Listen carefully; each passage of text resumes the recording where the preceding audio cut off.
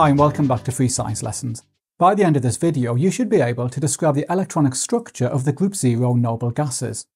You should then be able to explain why group 0 elements are unreactive.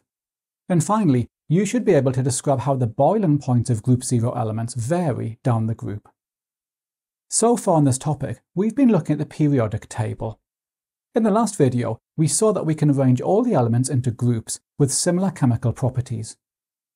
Now, one really important group is group 0, which is called the noble gases. The original periodic table produced by Dmitry Mendeleev did not feature group 0, and that's because the noble gases were not fully discovered until after Mendeleev developed his table. Here's the first key fact about noble gases. The noble gases are very unreactive elements, and you need to be able to explain why they're unreactive. Let's start by looking at the first noble gas, which is helium.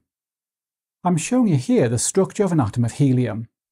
Now I should point out that I'm not showing neutrons, as they're not relevant to this topic. We can see that helium atoms have 2 electrons, and these electrons are both in the first energy level. Now the first energy level can hold a maximum of 2 electrons, so in helium this energy level is full. Atoms are stable when they have a full outer energy level.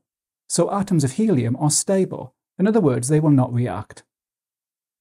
This shows the structure of an atom of neon, which is also a group 0 noble gas. Neon has 10 electrons. There are 2 electrons in the first energy level, and there are 8 electrons in the second energy level. Now the second energy level can hold a maximum of 8 electrons, so you can see that in neon the second energy level is full. So because neon has a full outer energy level, neon is an unreactive element. Here's the structure of an atom of argon, which is another group 0 noble gas. Again, we can see that argon has 8 electrons in its outer energy level. So again, because it has a full outer energy level, argon is unreactive. So here's the second key fact about the group 0 noble gases. All of the noble gases have a full outer energy level, and this makes the noble gases unreactive.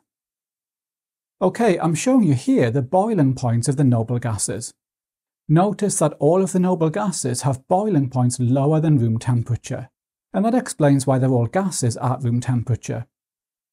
Now the boiling point of the noble gases increase as the relative atomic mass increases.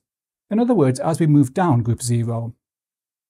So helium has a relative atomic mass of 4, and helium has the lowest boiling point. Radon has a relative atomic mass of 222, and radon has the highest boiling point. You'll find plenty of questions on this topic in my revision workbook, which you can get by clicking on the link above.